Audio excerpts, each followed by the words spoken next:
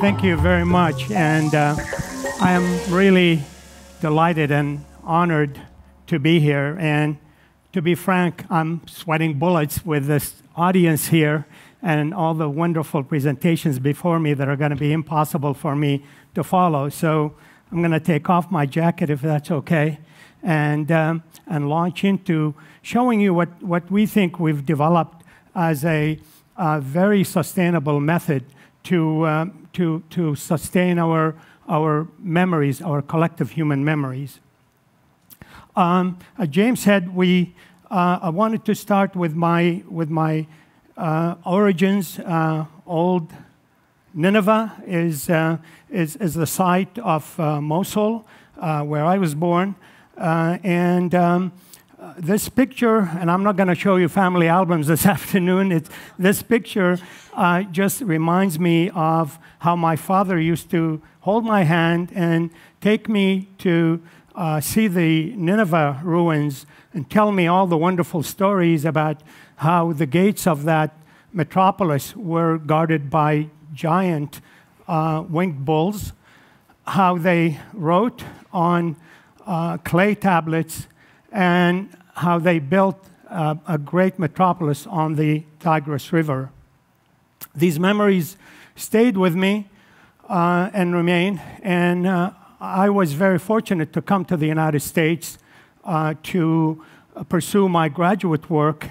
And after that, I started an engineering company that did a lot of work on nuclear power plants, among other things, and discovered the horror of sending engineers in there to document pipes and equipment and so forth, fraught with the danger of being in radiation environments and so forth, very expensive and time-consuming processes. I started a company right after my engineering company got acquired, a technology company, with the mission of bringing to the world a non-tactile laser-based technology that hopefully would give engineers and owners of facilities in the construction industry a method that was faster, cheaper, and more accurate. Our mantra was an order of magnitude improvement in technology and in the acquisition of technology. The system was based on lasers that were pulsed lasers. It worked more like a LiDAR or radar. I don't see this image. There we go. Okay, so you can imagine this is called a cloud of points. And each point in this cloud that you see represents a point on the surface that's down to a millimeter or two in accuracy and a millimeter or so in resolution. My company was acquired in 2001 by Leica Geosystems, and my wife and I started a foundation there with one of the aims being to try to use the technology and in preserving heritage. Right at about that time, the Taliban did a horrible act on the Buddhists in Bamyan, and that brought our mission to a higher level of intensity. We decided to start a pilot project to see how we might accelerate using that technology for heritage preservation. We started imagining how a cloud of points might look like, taking Tikal as an area that would be scanned and would be available to children in K through 12, to conservators, and to others who are interested in cultural travel. We imagined how the cloud of points could be used to capture the Anasazi dwellings in Colorado at Mesa Verde, and to also be able to capture wonderful Egyptian temples in Luxor. And as you can see here, these are all clouds of points that are made up of literally hundreds of millions of points that are taken during the scans. And I'll show you a little bit later on a little bit more about how the whole process works. There we go. I think that slide, we're having some technical difficulties in here. I told you about that acquisition. And it was clear that after the Bamyan Buddhas were blown up and the earthquake at Bam, it was clear that we felt, at least, that there would not be a possible means of conserving heritage physically, all the heritage in the world physically. We can do some, but it's not sustainable to try to do all of that heritage and sustain it for humanity in the future. So with our foundation, which we began in 2003, we leveraged the order of magnitude technology for reality capture and leveraged it with additional tools that allowed us with computer graphics and the internet to develop a methodology which we called, we call it today digital preservation. And you'll see why in a minute as I get into the website that we've put in all this wonderful media in. The pilot project, through a group of partners all over the world, about 60 of them, owners of sites, major universities, as well as service providers, we were able to digitally preserve about 20 major sites all over the world.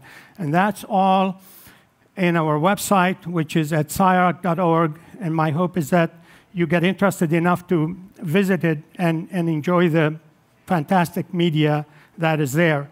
Unfortunately, we don't have enough time to to go through and do justice to the entire website. But one of my favorite projects is Pisa, and I'll just take you through some of the images there. Needless to say, Google's map came in extremely handy to show where our projects are. And as you'll see, as I zoom in into the Pisa site, I will arrive at the city.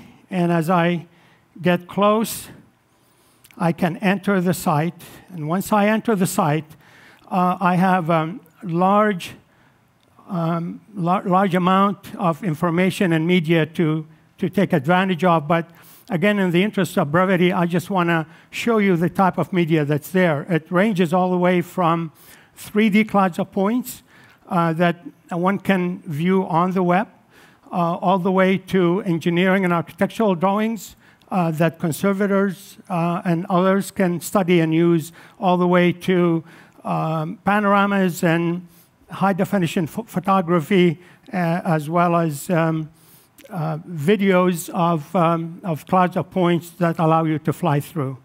One of my favorite objects there is a 3D model that was, believe it or not, created on Google SketchUp. And just a wonderful tool that allowed the creation of that. Actually, one of the coolest things or features in the website is a 3D viewer that allows you to view the cloud of points online. In essence, it allows you to take that cloud of points and spin it around, view it, as well as cut sections through it and dimension it. Imagine using this in 6th grade class, teaching geometry, teaching culture, and teaching history.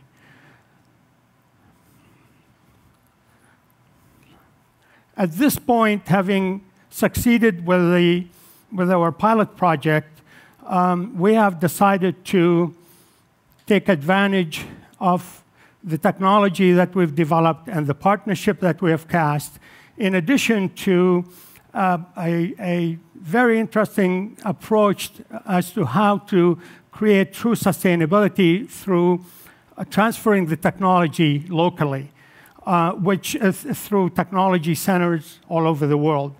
And so we are starting on a major initiative shortly to digitally preserve 500 of the top World Heritage Sites in the next 5 years.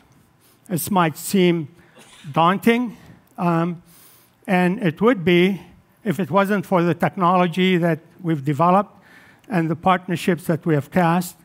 There are I believe, over 1,000 surveyors all over the world who have the technology and are very interested in being involved with us. In addition, we are finding more and more of the multinationals who are learning about this, being interested in doing good in locales that they operate in, where they get the benefit of doing the economy good by establishing technology centers and by preserving the culture. More importantly, to support a great effort to sustain what I call our heritage and our memories, our collective human memories. While I was speaking, and a little before that, actually a demonstration was taking place in scanning this hall, and I want to ask the wizard behind the black curtain to show you the work that he had been doing while we've been talking. That is you, gentlemen and ladies, in this hall, having been scanned. And you can see the power of this technology, how fast it is, and what kind of details it can create. I'm going to ask him to zero in and zoom in on someone who you're very familiar with, and you can make out the facial features here. Thank you, James, for being patient, and I want to thank you all for giving me this opportunity, and my hope is that we can all spread the word. Thank you.